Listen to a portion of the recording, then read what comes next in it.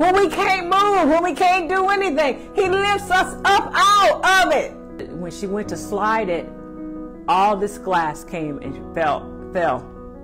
And then she was surrounded by glass.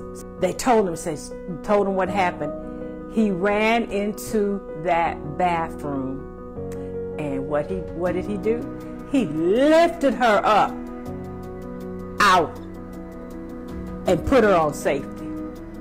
And not only is he lifting you up, he's establishing your feet. He's establishing your path. Now it's up to you. It's up to you to go the way God has called you to do. You're not in that situation anymore. You do not have to go back into what God has delivered you out of.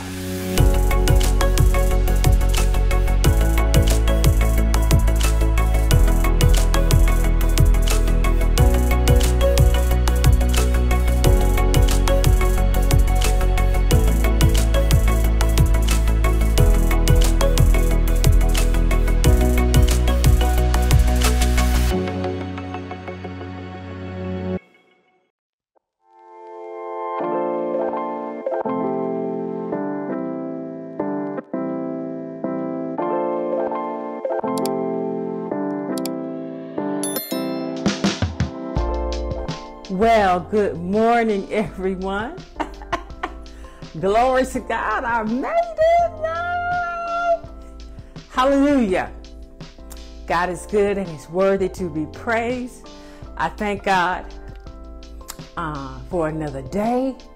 I thank God for another Sunday. Thank God for another opportunity to share the word of God with you. As you can see, I'm on the road again. I am in Greenville, South Carolina. I'll be going to Love Story Church this morning. My pastor, John and Avita Gray, and we have. I am facilitator / pastor of a love story group called Atlanta Blend, and this is a T-shirt that Minister Angie designed for us, and so This is sign up week, and so we came up. As those of you that see on our Instagram and Facebook, we set up our table, and so that we'll go and there'll be a cue card, code that you can scan. And listen, you do not have to be a member of Love Story Church to be a part of Atlanta Blend. So I will be posting the information on how you can sign up for Atlanta Blend. We meet on Tuesday evenings from 6:30 to 8, and then on Friday mornings at 6:30, we have a time of prayer. Then there's other things that we do in fun on the inside. We get together or whatever. So and Atlanta Blend is just what it says. We started that group when the campus was at Atlanta. And there were so many people. I had never seen a church so big, a baby church. We had 1,000 people or more. And so I knew that we needed to have, they needed to be able to have a community, a small group to be able to get to know people. And so I called my group the Atlanta Blend, which means it's a blend of all ages, all genders. And so that we learn together, and we have a great time. It's a lot of fun. You know, with my personality, it's going to be a little wild, yeah. So we got to scoot on down there, and so I got a word. The Lord gave me a word for you today, and it came from basically watching my church. You'll understand. Hallelujah. Oh, I just want to also thank people. I had one faithful viewer. His name is Derek McComb, and he is a faithful viewer. And I just want to say thank you, Derek, for being so faithful. You watch every Sunday. You comment. It's just amazing. And he was talking about he's at work, so he gets a chance to watch this at work. He usually catches the replay. He doesn't always catch it live, but he enjoyed having communion, and he was able to kind of sit at work and just commune with God with communion. So as the Spirit of the Lord leads, we will be having communion. He just definitely reminded me last week. So praise God. Let's pray. Father, in the name of Jesus, I thank you and praise you for my Facebook family and friends. I thank you for my Instagram family and friends. Lord, I thank you, Father God, for this word. I thank you, Lord, that you are going to just cause people to know that you lift them up out of all sorts of situations. And we thank you, Father, that even now they're looking to you to be lifted up. And so, Father, you are the lifter of our heads. Lord, I just so honored to be your pastor. I ask you, Father, that you will think through my mind and speak through my lips, that I'll only speak the oracles of God, and I will give you all praise and glory. In Jesus' name, amen and amen. Hallelujah, hallelujah. Yeah. Oh, and one other thing. What a crazy week. I am working with the New Georgia Project up in Athens. That's where the University of Georgia is. And this past week, there was a shooting. 2 students were killed, as well as 2 teachers, as well as I think 9 people were injured. And the thing about it is that I go by that area, and so on that particular day, my GPS rerouted me. Remember the message that I had that God was the GPS? And so I realized that once it said it turned me another way, I went on and did it. And then when I did, I got right in the midst of the street where the shooting had taken place. All the cars, the students, it was crazy. So our office that day closed down, and so I was able to turn back home. But we keep those families lifted up, and we just pray for God to really do something mighty, and turn that situation around in Jesus' name. Amen. Let me see who that is. That's Wanda. Hi. God bless you. All right. Oh, I was gonna. Okay, in studios, TV studios, they have what we call the green room. And the green room is basically a room, a very fancy room, where the people who are going to be on the show, you can prepare. In the green room is usually, a shower. I remember when I worked at Oral Roberts, the green room, we had one room that had a couch and had all the bathrooms and things. You could take a shower. You could literally come there and change your clothes. And then there was another room. That had that had where you could get your makeup and everything. Well, Love Story Church has a green room, and so this particular last Sunday, Pastor Av, who's a co-pastor, was going to get prepared and ready for church, and when she went to open the shower doors are glass, and so what she did is that she when she went to slide it, all this glass came and fell, and then she was surrounded by glass, and she screamed because she couldn't move, and she was so grateful. She was so grateful that her daughter wasn't standing there with her, because usually, her daughter would have been there. And of course, here she is, she's getting ready to go in the shower. So, you got to get all your clothes off in order to get in the shower. So there she is, in her birthday suit, and she can't move. And I think one of the people were able to kind of do a little something. But here's what happened. Her husband, Pastor John Gray, got to the church. This is pretty early. Before service, and they told him what happened. He ran into that bathroom, and what did he do? He lifted her up out and put her on safety. Woo! When I heard that, I thought about the Lord. I thought about God and how he lifts us up out of a mess. When we can't move, when we can't do anything, he lifts us up out of it. Glory to God. Hallelujah. And here was the amazing thing. There wasn't a scratch on her. Because, she was telling this, and I still have the service from last week on. And she looked beautiful, of course. And none of her children were protected. And I would also say that morning, because Pastor John was talking about how the Lord had woke him up like 4 a.m. And the same thing happened with me last Sunday, because I'm just going, okay, God, I got to preach. But I just kept praying. See, when you're praying in tongues, you're praying divine secrets, and you're stopping the tracks of the enemy in your life. Hallelujah. Glory to God. Hallelujah. Thank you, Jesus. Thank you, Jesus. Hallelujah. Here's a scripture. I'm not going to be long before you today because I got to get down to love story, but I'm going to give you a full word. The Lord's going to give you a full word. You're not going to get a snack. You can get a full meal today. And here's the scripture the Lord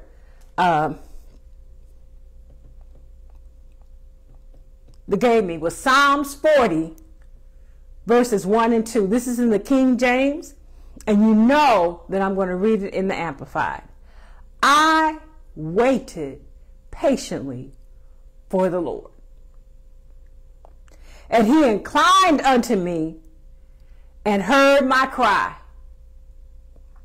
He brought me up also out of a horrible pit, out of the miry clay, and set my feet upon a rock and established my goings.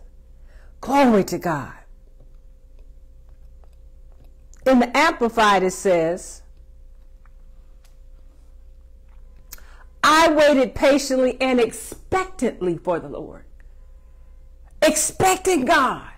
Looking for him. And he inclined to me and heard my cry. You're crying out to the Lord today. He hears your cry.